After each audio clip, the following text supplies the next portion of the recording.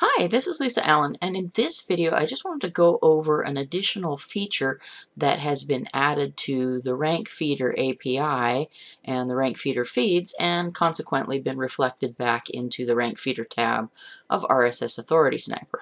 And that is the ability to control how the articles in the RSS feed that you generate on RankFeedr are sorted. So you have the option of having them sorted either by the static or sticky items to be always at the top.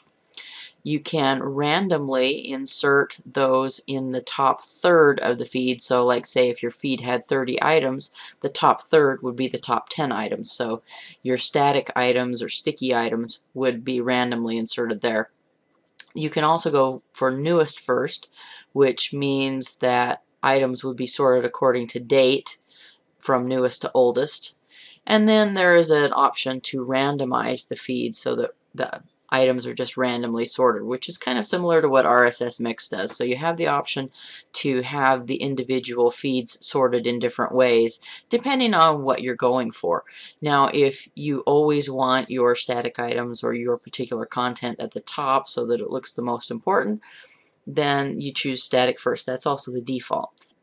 Now, static in the top third will keep them towards the top, but not always in the same position, which can be good if you want, if you're using some sort of a feed service that checks really just the first item as to whether there's a new item. And so maybe if the static ones were always at the very top, then it would never register a new item. So you can kind of experiment with that and see if the other places that you're using these feeds need a certain kind of feed. But so the static in the top third will keep them rotating through the top third, and so then you'll see them so that they actually can be redetected.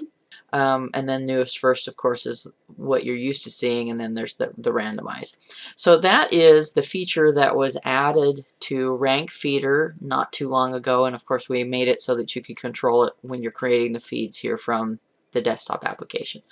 So that's it for this video. Hope you've enjoyed that, and go ahead and use this feature to control how the feed output is sorted, the articles and the items, how they're sorted in that feed. So that's it for this video, and I will talk to you again soon.